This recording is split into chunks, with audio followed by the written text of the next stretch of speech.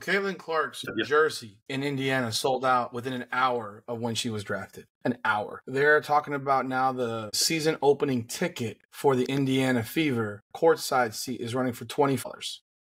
And while the Pacers playoff game is running for $12. We have to temper ourselves, though, because I'm a humongous Caitlin Clark fan. But we've got to temper this stuff. This is the beginning. This is the excitement. This is the rah-rah, woohoo, all that good stuff. For someone to say she has no pressure, that's asinine.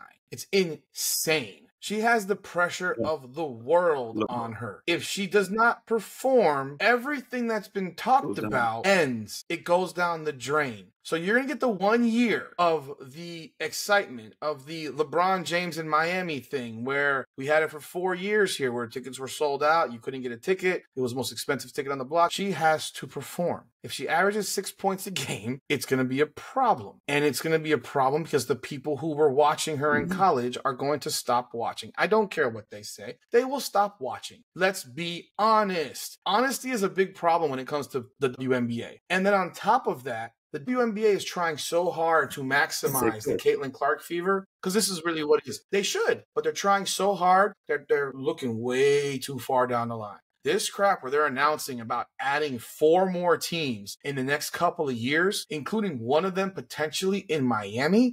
Are you nuts? You're a league that makes no money. You're losing money for 27 years. And guess what? And guess what? The league is still going to lose money this year. It's not going to make money. One team will make money, Indiana. Everyone else is going to still lose money. Maybe the Aces will break even. Chicago, maybe they'll break even. But let's stop. A little bit of hype. No, they won't.